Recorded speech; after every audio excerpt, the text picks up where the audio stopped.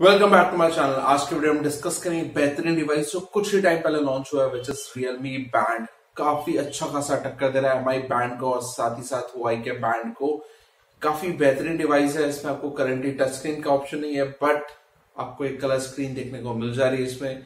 सो इस वीडियो पर आप एंड तक बने, डिस्कस करेंगे इसके detail, specification, features and pricing, और साथ ही साथ आपको बताएंगे आपको ये बैंड लेना चाहिए या नहीं लेना चाहिए। चलिए इसी के साथ हम आज का वीडियो शुरू करते हैं।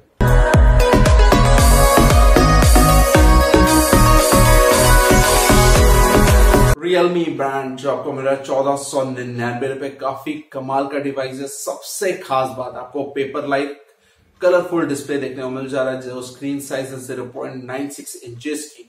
इसमें आपको टच स्क्रीन तो अभी करंटली अवेलेबल नहीं है, बट आपको बटन मिल जाता है नेविगेशन के लिए और एप्स को ऑन ऑफ करने के लिए।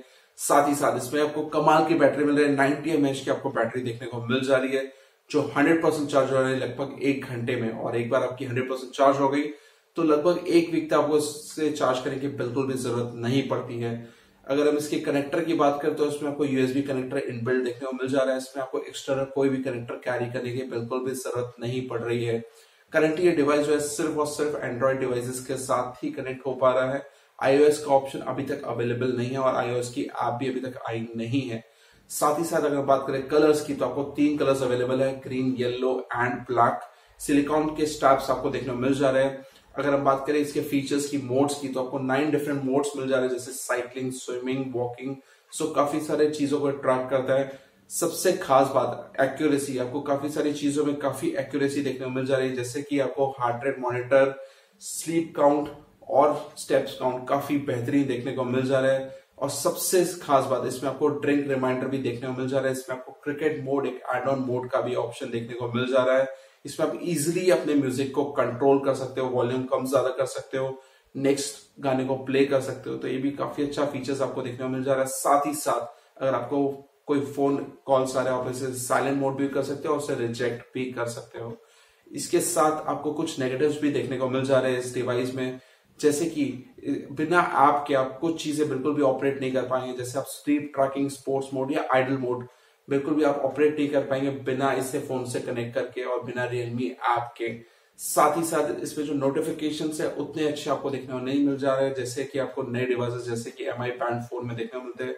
उससे कम ही आपको फीचर्स देखने को मिलेंगे, जैसे कि अगर आपको मैसेज रीड करें तो आपको फोन में ही जाना पड़ेगा, या किसका फोन आया है या उसको ओवरऑल अगर लिस्टिंग आपको देखनी है मिस कॉल्स की, तो भी आपको अपने फोन में ही जाना पड़ेगा। आप अपने बैंड में बिल्कुल भी इसे नेविगेट नहीं कर सकते हो। एक और नेगेटिव, इवन आपको अपने डिवाइस की जो ब्राइटनेस है उसे कम ज्यादा करनी है तो भी आपको अपने फोन में ही जाके करनी पड़ेगी ऐप के थ्रू। इसकी ब्राइटनेस उतनी भी कुछ खास है नहीं, जैसे हम MI बैंड में हम देख रहे हैं तो उससे कंपेयर करें तो काफी कम ब्राइटनेस आपको देखने को मिल जा रही है। तो मॉर्निंग टाइम में आप इसे इजिली एक्सेस नहीं कर पाओगे। तो ये कुछ इसके फ्लॉस है, बट प्राइस वाइज 1499 रुपीज में आपको काफी बढ़िया बैंड देखने को मिल जा रहा है। अगर हम MI बैंड 4 से कंपेयर करें तो आपको वो मिलता है 2299 रुपए, तो लगभग 800 रुपए कम में आपको काफी बढ़िया डिवाइस देखने को मिल जा रहा है। तो डेफिनेटली आपको जाना चाहिए और बाय करना चाहिए। सो होप ये वीडियो आपके लिए इन्फॉर्मेटिव हो। अगर आपके लिए इन्फॉर्मेटिव हो तो please like my video, subscribe to my channel and don't forget to press the bell icon. Also please do share my video. Thank you.